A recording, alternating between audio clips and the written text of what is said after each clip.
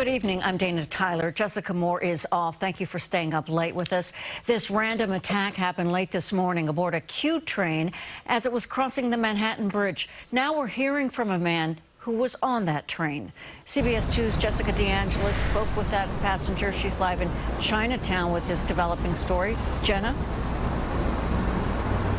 Dana, witnesses tell police that the suspect was pacing on the train before he shot the man. The train then pulled into the station, and police say the suspect ran off. We spoke to a passenger who says he didn't know what was going on.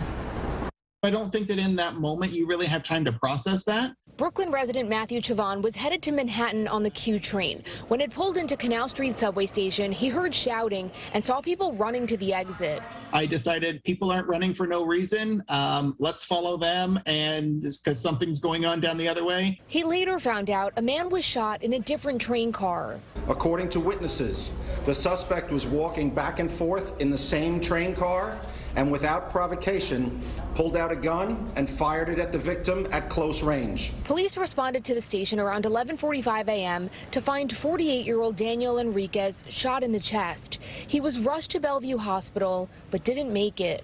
What we've gotten from the witnesses, there is no prior contact between the victim and the suspect. The NYPD says it's pushing more officers into the subway system, echoed by Mayor Eric Adams in an audio clip provided by his press secretary.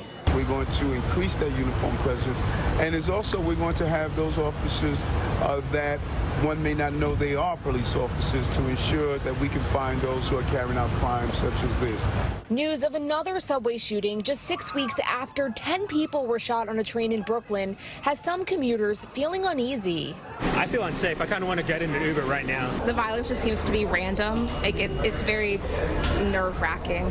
Personally, I'm still going to be riding the subway. That's my primary mode of transportation everywhere. Charlton D'Souza is president of Passengers United. I've been pleading with the MTA and the elected officials, please put cameras in the subway cars. We need to make New Yorkers feel confident that they can ride the trains.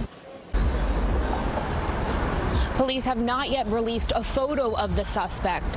Tonight, we learned the victim was an employee at Goldman Sachs. Its CEO released a statement saying he was a dedicated and beloved member, and they are devastated by this senseless tragedy. We're live in Chinatown. Jenna DeAngelis, CBS 2 News. It is sad. The search continues for this suspect. Thank you, Jenna.